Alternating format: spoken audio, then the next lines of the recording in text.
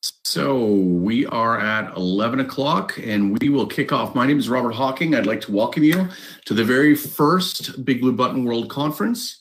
It's been a crazy year, and on the base of an application that grew out of a Canadian university to now supporting millions of students worldwide, thanks in no small part or entirely to COVID. I'd like to welcome you to this day. So day one, this 4-day conference, day one is all about educators. And so we've got a phenomenal keynote speaker, who I'll introduce in a moment.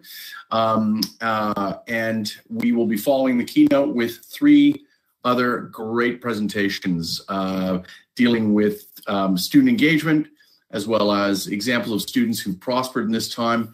And then with almost 2 billion minutes of learning through Big Blue Button, what we've learned in the last year.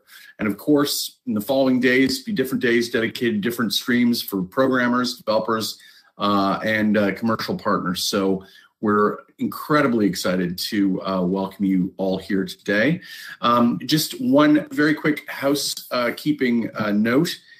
We're very keen to hear your questions. So I would ask you to please post your questions in the chat.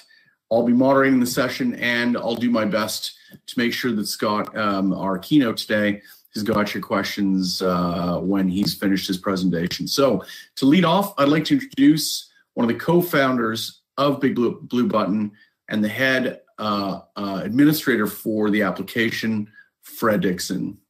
Fred? Thanks, Rob. So welcome everybody to the conference. What a journey. As Rob mentioned, we've been at this since 2007. Big Blue Button started in the classroom, so it was born in the classroom, not in the boardroom. We are an open source project. I see some familiar faces familiar names from the community, and we have very deep integrations with the learning management system. For those of you who have used Big Blue Button, welcome. This is a celebration of not only the progress of the project, but also the potential that we have to make the world a better place. And for reasons why Big Blue Button exists, education is at the core of the next generation and of basically our planet. We have built Big Blue Button so it's available to anyone around the world. I believe it's localized into over 55 languages now. And it is so impressive to see what people around the world have done with it. So we have 4 days of stories and speakers and panelists to share those stories with the community and to give you a chance to participate. Robert, I'll hand it back to you. Great. Well, thanks very much, Fred. So obviously, one of the big things that has shifted for educators the world over is the fact that while we were seemingly inching towards the consistent role of technology in education, the last year or so has actually forced it upon us. And a lot of analysts say we are not going back. While students may return to the classroom, disruption within classic forms of education, the education model, will never return because of the changes that education, or rather technology, has wrought on teaching. So I'd like to introduce our keynote for today. I'd like to introduce Scott McLeod. Scott is an associate professor of educational leadership at the University of Colorado, Denver. Scott is widely recognized as one of the nation's leading experts on K-12 school technology leadership issues. He's the founding director of the UCEA Center for the Advancement of Technology Leadership and Education, and is the co-creator of the popular video series, Did You Know? Shift Happens. Scott has also written or edited 3 books, contributed 170 articles, and we are so pleased to have Scott today share with us his views on how we will be innovating our way out of the pandemic. Scott, I'll hand over the floor to you. Hey, thank you very much. So hi, everybody. I'm going to go ahead and share my screen, and we're just going to go ahead and get launched. We don't have a lot of time together, so hopefully you see some beautiful snowy mountains here coming up. Awesome.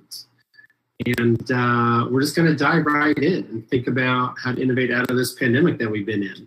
So as mentioned, I'm an associate professor of school leadership at the University of Colorado, Denver. I prepare some principals and superintendents. I'm also the founding director of a center called CASTLE. CASTLE is the only university center in America, at least, that's focused on leadership and innovation and technology and deeper learning and so on. And in that capacity, I get to work with schools all around the world. in terms of what does it mean to be a future-ready school system? How do we prepare students for life success in 2021 and beyond? And so that's kind of what I do. It's really fun work, actually. I'm very visible online and social media and have been around since about 2006, blogging at Dangerously Irrelevant and so on. So just want to share a couple of big picture thoughts here before we dive in. So I had a chance a couple weeks ago to go back to Roanoke, Virginia. I don't know how many of you have ever been to Roanoke. If you have, you can chime in the chat. Roanoke is where I was a middle schooler, and I got this invite to come back and work with my former school district that I was a student in 40 years ago. Now, the first thing you should know about me as a middle schooler was that I was quite the looker, of course. But I was digging through my old middle school yearbooks in preparation for this visit, and I discovered that I was in the math club. That's me in the front row, second from the left. I didn't remember at all that I was in the math club until I saw these pictures again. And what I loved about this picture right here was that here's Mr. Johnston. Check out, you know, all the facial hair and whatever up in the top right corner. But good old Mr. Johnston called me a genius, which I'm sure was absolutely fabulous for me as a seventh grader, right? In terms of self-esteem and respect and so on. But the other thing I want you to notice is this right here. And everybody else in this picture is looking at this one device that we happen to have in our school with sort of fascination, except for me. I have this look on my face that looks something like this, right? They're like, what the heck is this thing? What are we going to do with it? I have no idea what we're supposed to make of this. And, you know, middle school me didn't really know that the twin forces of technology and globalization were going to upend everything around us over the next few decades.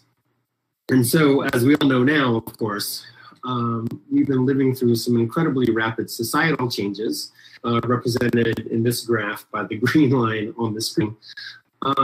And schools just in general have struggled to keep up, right? So as fast as the world is changing outside of school, school in many ways looks fairly traditional. And we still do things the way we have from decades and decades ago.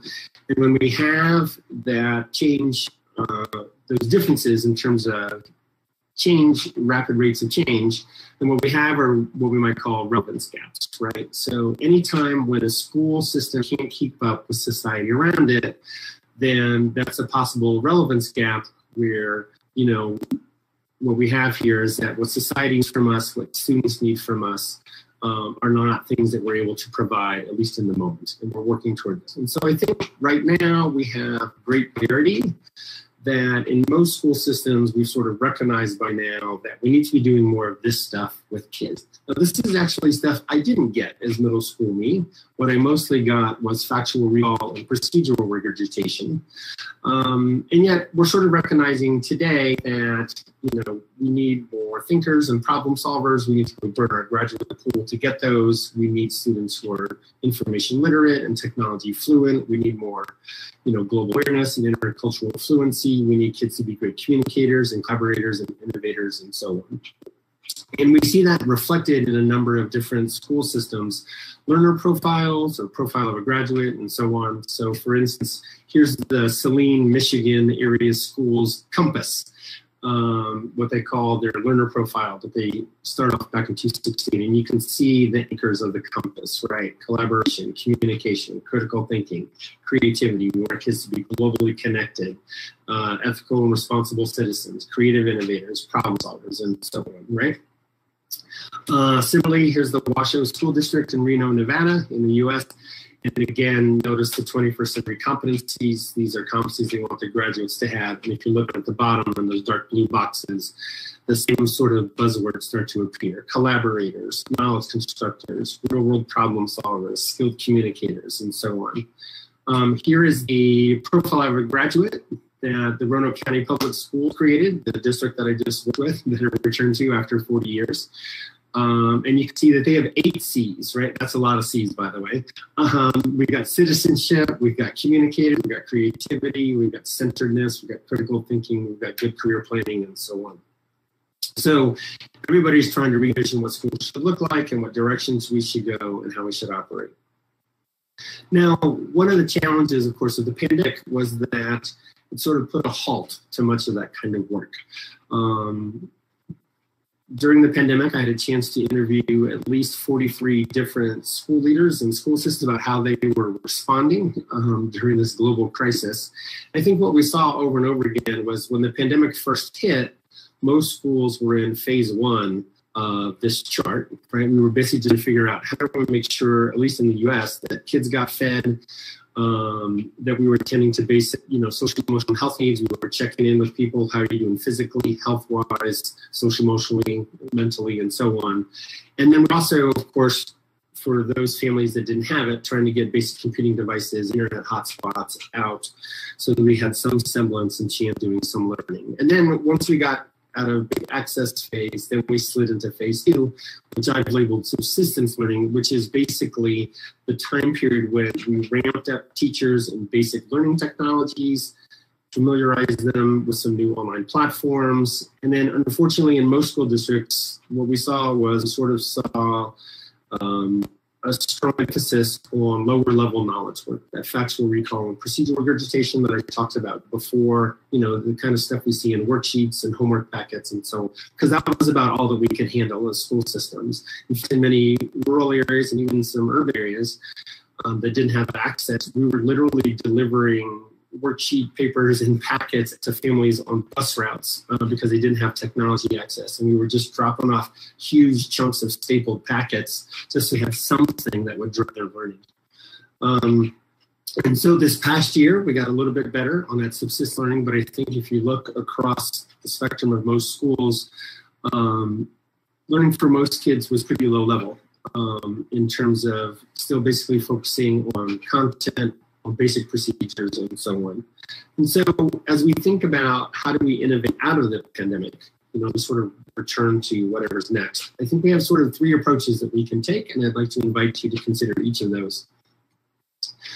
And I labeled those reorientation, reinvention, and rising to the challenge. Now, reorientation is where we basically just return to what was. It's this idea that we're going to go back to normal. If we had to express this idea in an image, it might look something like this, right? A very exhausted educator who's been struggling all year plus to interact with students through a screen. And basically this educator is just saying how quickly to get back to what we were doing before the pandemic. And we have plenty of educators and plenty of school systems who would just be absolutely delighted if we could just go back to what we were doing before. Now, another way to think about coming out of the pandemic is to think about this idea of reinvention. And reinvention, we might say, how we rethink what we did before, do it a little bit better. Kurt Lewin, who's a famous school leadership guru, talks about this idea of if you want to make a change in the school system, you need to unfreeze current practices, then you need to change them to whatever you want them to be instead, and then you need to refreeze them in place. And it's really that change and refreeze area, the organizational magic starts to happen, right?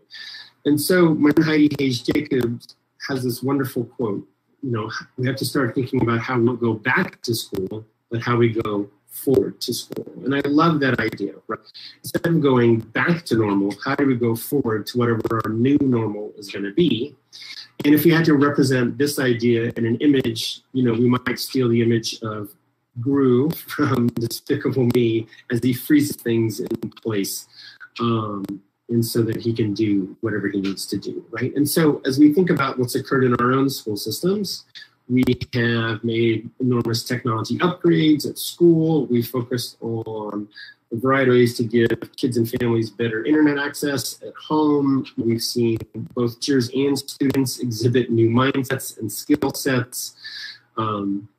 Over the past year plus, in many of our school systems, we recognized that we needed to renew our emphasis on equity and all the various curricular and instructional issues and organizational issues that go along with that. Of course, we've evolved a number of incredible new learning modalities, and those are both digital, hands-on, active, sometimes very high levels of agency with kids, lots of other innovations in our school systems that we can sort of tap into, right? And I'm guessing that as you think about that list that's on the screen right now and some of the innovations and changes that you've seen in your own schools over the last year and a half or so, that there are probably many of those that you would love to freeze in place as we move forward rather than just revert back to what was before the pandemic. So there's a third way to think about coming out of the pandemic, which is a little bigger picture. And this is this idea of rising to the challenge of the era, not just the moment. And how do we start in some new bold directions? And if we had to capture this idea in an image, then it might look something like, good old Buzz Lightyear, his infinity and beyond cry. And so school systems that I'm working with right now are focused primarily on 4 big shifts as we head out of the pandemic. The first shift is shift from lower level recall regurgitation that I mentioned before to those higher level thinking and problem solving. And that's shift number 1. Second shift is really around agency. The deeper learning schools that I work with are trying to figure out how do we let kids drive their own learning more often. If you look at most school systems, mission or vision statements, they say something along the lines of blah, blah, blah, lifelong learners, blah, blah, blah. Or maybe it's blah, blah, blah, future-ready graduates, blah, blah, blah. But in whatever your vision statement looks like, it probably indicates some instance of students being self-sufficient learners and actors in the world around them when they leave your organization. And yet, in most schools, we also often tell kids what to do every minute of every day up until they graduate. And so we have this disconnect between what we say we want graduates to be and how we actually operate with our students while we have them. Now, the cognitive psychologists tell us that the number 1 factor of human motivation is autonomy. Nobody likes to be micromanaged. Everybody likes to have some control and ownership over what they do, when and how, and so on. And unfortunately, schools tend to be low autonomy spaces for most students. So the second shift toward agency has several different payoffs. One is it allows us to tap into student motivation and engagement in a different way, because as students gain autonomy, they gain motivation. Second big benefit, of course, is that we start fulfilling our mission and vision statements by actually allowing kids to have agency over their own learning while they still have caring adults around them to guide them, rather than just turning them loose after they graduate and say good luck, even though you've never had any experience with that. And then third, of course, is that it allows us to personalize, individualize, and differentiate the learning process in ways that aren't possible when we control everything ourselves as educators. Third big shift is around ethic work. Since time immemorial, young people have always asked, why do I need to know this? Why do I care? What meaning or relevance does this have to me now or later in my life? And when we start taking student learning work and connecting it to the real world outside of the classroom and outside of the school building, right? Local communities, online communities, global communities, they stop asking most of those questions because they start to find meaning relevance in the kind of work that they have to do. The fourth big shift is in tech infusion. It's the shift analog to digital. Many of us were traveling that journey for a long time now. We've been trying to get technology into schools since I was a middle schooler 40 years ago, and varying levels of success. Now, of course, the pandemic accelerated that for many of our school systems, right? Many just that in schools that were not one-to-one before, that were not giving their kids a computing device, all of a sudden had to ramp up and do that. And that's an important shift. We want our kids to be information literate. We want our kids to be technology fluent. So that fourth shift is important, but technology is never the end goal. Technology is always should be a tool to help us accomplish something more. And so whenever I work with schools, I always say technology for the purpose of what? And we know is that technology can be a really powerful lever to make those first 3 shifts happen, right? Like we can just have kids do thinking work different ways. They can have agency and ownership of their learning work in different ways. They can do more real world authentic work with technology than they can without. So as we head out of the pandemic, the schools that I'm working with are trying to lean hard into those 4 shifts and really think about what are the phases 3 and phases 4 on the chart, and we really start making sure that we continue our journeys towards deeper learning rather than recall and regurgitation. We're designing for agency and interactivity. We're continuing to play around with teaching and learning modalities. We're paying more attention to equity, and we're really trying to design future learning opportunities based on the new skills we've gained over the past year and a half. And as we start to do that, we're going to make school different in a lot of different ways. So I think we have a number of opportunities in front of us, and I'm going to highlight 3 in particular. I'm going to talk about new learning possibilities, some personalization chances here, and this idea of engagement. So when you think about new learning possibilities, you know, I alluded to this a little bit already, it's this idea that the technology is here to stay, right? Like we're not going to go back to more analog systems. And so, as my buddy Will Richardson says, how do we figure out ways to really create opportunities for kids to connect, to collaborate, to create, to really do work that matters? And I think technology really helps us. And if we're leaning into these new learning possibilities, then during the pandemic and as we come out, we can ask ourselves some great questions, right? Like what new technology tools and online platforms do we now have in our talks that we didn't have before? What new mindsets and learning modalities have we created over the last year plus? And how can we build upon these the next school year? Second, big opportunities around personalization. And I'm not talking about this personalization where we have kids in front of drill and kill learning software where we digitize and chunk the curriculum, right? I'm talking about something a little different. So I'm going to stop sharing my screen and pop over to a video instead. And I'm going to share the kind of personalization I mean when I talk about this concept.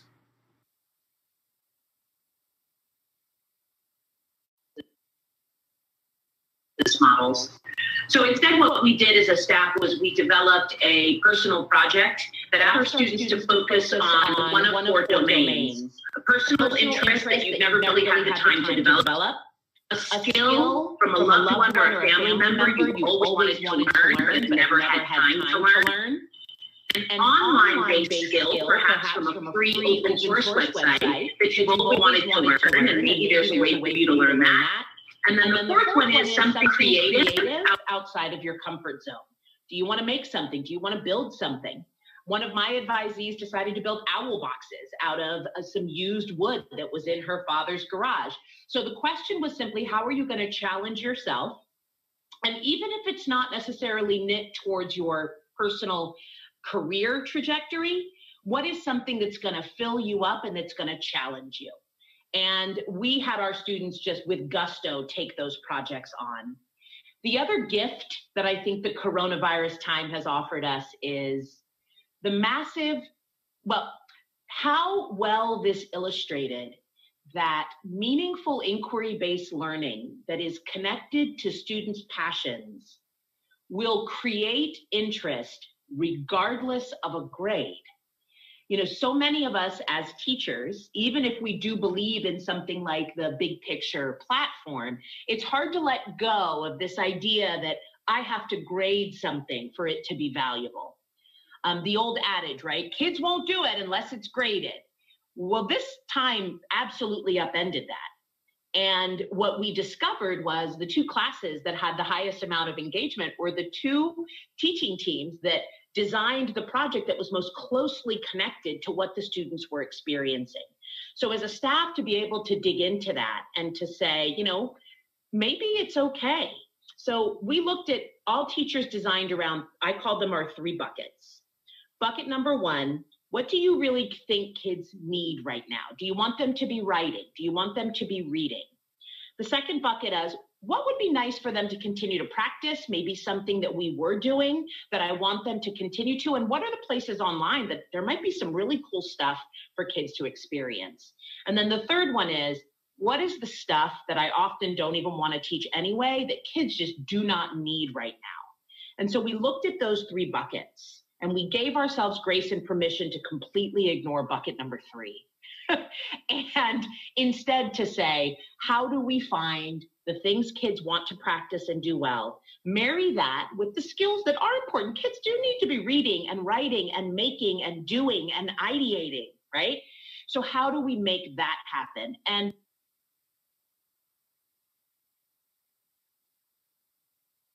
all right, so what you hear from Melissa there is a much more creative way to think about personalization, even during the pandemic, right? And to really hear some fantastic adaptability from her educators around how to make those deeper learning opportunities happen, even if they're online or remote or blended. And so So as we come out of the pandemic, we need to ask ourselves, what kind of new structures did we create to differentiate for our groups of learners? Also, what new structures did we create to personalize for individual learners? What kind of new choice pathways and other opportunities did we make, and how can we build upon those next year?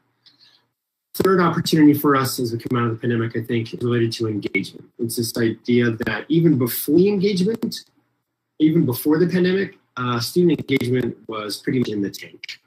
These are some numbers from the folks who do the Gallup polls here in America.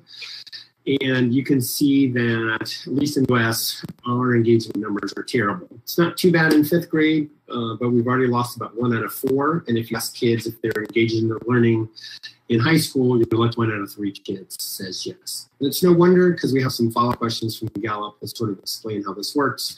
In the last 7 days, students, have you learned anything interesting? Are you having fun at school? Are you getting to do what you do best?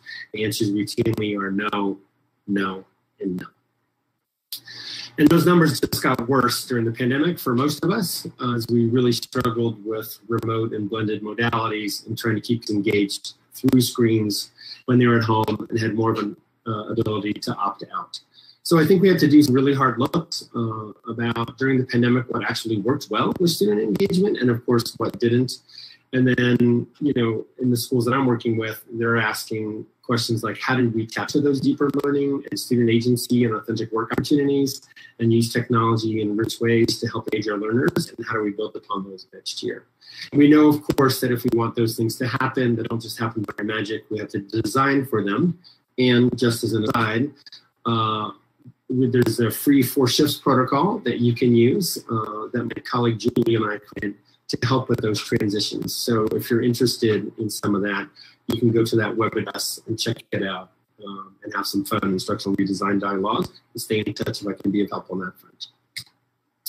So the biggest barrier to change is actually not mandated assessments or lack of school resources. Actually are deeply rooted mindsets of what school should look like. You know, you say to most adults the word school and a whole host of images pop in mind, and cracking those open and changing those is actually really difficult.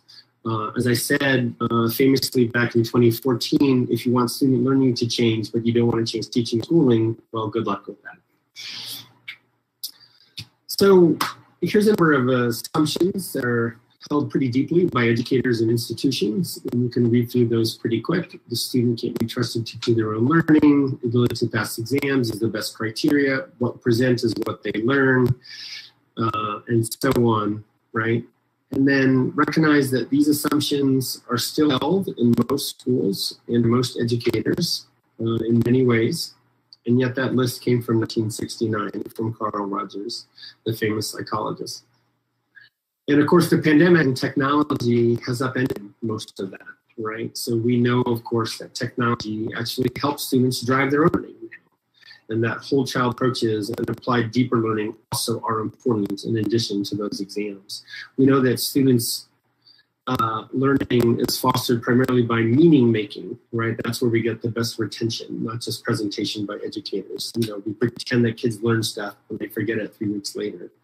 And then make that meaning by doing things, not just by regurgitating stuff that seems irrelevant to them. We know that if we want creative adults, we have to have creative learners who have agency over that learning work, and we know that students deserve to be treated with dignity rather than manipulatable objects and so on. So there's the famous saying, never waste a good crisis, right? And so if we're going to actually rise to the challenge of the era, not just of the moment, if we're really going to lean into sort of that Buzz Lightyear, Tiffany and beyond modality, then we're going to have to do some hard shifts as school systems, right? We're going to have to somehow combat all those yes buts that we always come up with, right? Many school systems allow those resistance points to dominate and defeat balancing ideas. And instead, we want to reframe opposition into possibility. We want to figure out, instead of asking yes, but, how do we start asking why not and how can we? And the way we do that is we figure out how to create these new visions of possibility that outweigh all of our fears, our control issues, our assumptions about what it should look like, our institutional inertia, and all those yes buts that we always come up with. Bottom line is, ultimately, we all know that higher level thinkers don't just magically emerge from low level think spaces. And we also know that in our hearts, the best learning experiences are hands-on and applied, immersed in the real world. We know that true deep learning is rarely linear. It's almost never neatly organized by chapters and sections. We know that authentic, powerful learning rarely takes the form of a worksheet or end of chapter review problems or multiple choice quiz. And so as school systems, as we head out of the pandemic, we're going to have to ask ourselves two really big questions. One of them is, what do we want our students and graduates to be? We want them to be recipients of pre-made, pre-packaged information that gets delivered to them? Or do we want them to be bakers and makers and creators and doers who are actively engaged in their learning and who are doing awesome things that hopefully make a difference in the world? And if we want that, then the second big question is, what are we willing to do as organizations to get those graduates? We're coming out of the pandemic. This is the beginning of anything that we want. It's been a hell of a year. Educators and schools have risen to the challenge in everything that society has ever thrown at them. Keep at it. Let's go get them. Thanks for spending some time with me today. Take care. Thank you very much, Scott. I thought that was a fascinating presentation. We've got a few questions that I'll share with you now. So first question comes from Jim. What types of computing devices were available to students and what was the percentage of delivery to students and families? Are you aware of that number? That, of course, varied widely from system to school system. We saw that schools that were already one and giving kids devices were well ahead of the ones that had to scramble. Most schools actually had sufficient numbers of devices in the school when you started counting up classroom sets, computers on carts, computers in media centers, and so on. They just had to get them out to kids and families and give them permission to finally take them home for the first time. I don't know what the mix was. I think Chromebooks and iPads are pretty popular here in the States because of their affordability factor. A number of districts are also providing full-size laptops. I don't know exactly what the percentage there is. And again, who was one-to-one and who wasn't, very widely from region to region, district to district, state to state, and so on. Okay, thanks. And we have another question from someone in Germany. Question is there any research that, and it's a great question actually, is there any research that's asked about what the future hybrid offers will look like? So research usually studies what's happening or what's happened in the past, not what's heading forward. I think we have a number of indicators down the road that kids are going to be continuing to use technology to drive their own learning in creative ways. And that's going to proceed at whatever pace we as educators are comfortable with and we as school systems are comfortable with. And so we've got a number of innovative school systems out there, like the ones that I work with, that are really trying to hand things over to kids as quickly as possible, let them own and drive more of their own learning. They're striving for better engagement, higher levels of agency, more real-world work, deeper learning, and so on. And we've got lots of other systems who are moving much slower on those fronts and are not willing yet to give up sort of the dominant industrial model of education that is with us for a long time. Now, we've got an interesting question from Craig Henry, and I'd like to combine it with a question I have actually. As I sit here today, I've got 3 kids that are learning at different stages online, and I don't think I've spoken to too many teachers or parents that say that this year was a home run in terms of the quality of the education that their kids are getting. So my question is, and then I'll combine it with Craig Henry's, is it really is hard to feel optimistic, particularly when you see those student engagement numbers. So what needs to happen within the culture of education for it to accept and embrace technology more widely? And is it better technology solutions, or is it teachers that need to be less complacent and embrace change more comfortably? Yeah, it's I mean, we obviously want to make sure that every kid has adequate technology access, and that's both in terms of internet bandwidth and in terms of a device, right? But it's beyond that, it's actually not so much about the technology. We have a variety of technologies, including robust tools like BigBlueButton, that allow us to do some really interesting things with kids. What we really have to do is we have to rethink learning modalities and teaching modalities, right? And so as a parent of school-age children myself, I think what we saw over and over again was that kids really struggled with translating the transmission regurgitation model of learning to remote environments. So traditional teaching and learning looks like information gets transmitted out by the teacher, by the textbook, by something you found on the web, whatever, right? And then the kids regurgitate that back to us, and we give kids good grades based on how well they regurgitate, right? You regurgitated from the textbook well, you regurgitated from my lecture well on this quiz or exam or whatever, and so you get an A. And if you don't regurgitate well, then we punish you, behaviorally, academically, whatever.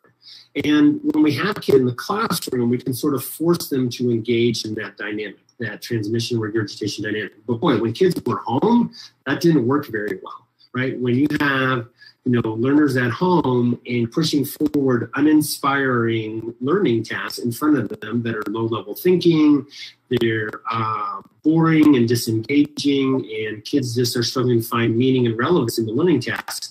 At home, they could opt out in a different way that they could at school, right? So agency at home was to say no. And now at school, are we just going to force them back into the same old uninspiring learning, recognizing that they have less of an ability to say no? Are we actually going to re-examine the learning that we're putting in front of them and create different kinds of opportunities for them? And those are the schools that I'm working with. The schools that are focused on the 4 big shifts and saying, how can we make learning different? How can we make school different for kids? Right? Of course, we're going to use technology to make those opportunities happen, because you can be a deeper thinker, you can do more authentic work, you can have more agency, right, with tech than without it. But the shift is in the learning tasks that we put in front of them, not necessarily just in the tech. And I think we can do that. And I think we see, as Melissa showed us in the video, that we have some incredible opportunities for kids to re-engage and to learn in some powerful new directions. It is amazing as a parent my kids can spend pretty much limitless time in front of a screen as long as the content's right, but they can only spend about 5 minutes focusing on school learning on a screen. I agree with you. I think maybe there needs to be a shift in the way the content is delivered. Right. We have another question from Delphina in India, and it's, can you share any suggestions on how we can get more schools to use software solutions like BigBlueButton? So, I think it's always around the value proposition, right? So whenever I'm working with school leaders, remember I'm a leadership guy, you have to figure out what the pitch is to admins about the kind of learning that will be enabled by the tool. So, if you're just coming in and selling a more expensive version of what you already do, then that's a pretty hard sell for an administrator to make the purchase. So I think you want to frame the request to administrators in terms of, if we get this new piece of software like BigBlueButton, then here's the kinds of things we can do with kids that we can't do without it, and those things are worth the purchase price. So make your pitch accordingly in framing of what kind of powerful opportunities for kids can we create with the software, not just will it make us as educators more efficient. The classic example of this is the big wave we had in schools where everybody went out and purchased smart boards, right? These interactive whiteboards, different brands, and, learning didn't change much. I used to lecture at you from the front of the room with a chalkboard. Now I lecture at you from the front of the room with a $4,000 interactive whiteboard. Well, that's great. We spent $4,000 instead of $100 to do the same kind of learning and teaching. Like, that's not a good sell for an administrator, right? So you have to pitch what kind of learning and teaching will be different that's worth the cost, and that's the value proposition you have to make to your school leaders. Well, that's interesting, Scott. So we're coming up to the end time on this presentation. Yep. So I'm going to pose one more question, and that is, I had a teacher recently say that if online education was to work, students would need full-time tutors sitting next to them. And I'm actually, to be honest with you, right now, the full-time tutors that are sitting next to them are their parents, who are often working from home. So we haven't actually spoken to about parents yet. What do you think needs to change in the mindset of parents to make this a success going forward? I think what was interesting about the pandemic was that many parents saw direct firsthand how uninspiring to the learning was that their kids experienced at school, right? And because we don't usually go to school and next to our kid every day in the classroom, we didn't really see that. We got glimpses of it at parent-teacher conferences, right, as teachers handed over big packets of worksheets and homework packets that our kids had to do. But our kids came home. Most kids come home relatively happy from school most of the time because they're interacting with friends and it's a social time and so on. But we got some really deep glimpses into the learning work itself from home as parents, sitting side by side with our kids, trying to support them not just on homework, but in the day-to-day classwork as well. And so I would actually say to parents that to the extent that you found great things happen during that pandemic time, or you saw things where you wish your kids learning really different, to start engaging your school in that conversation.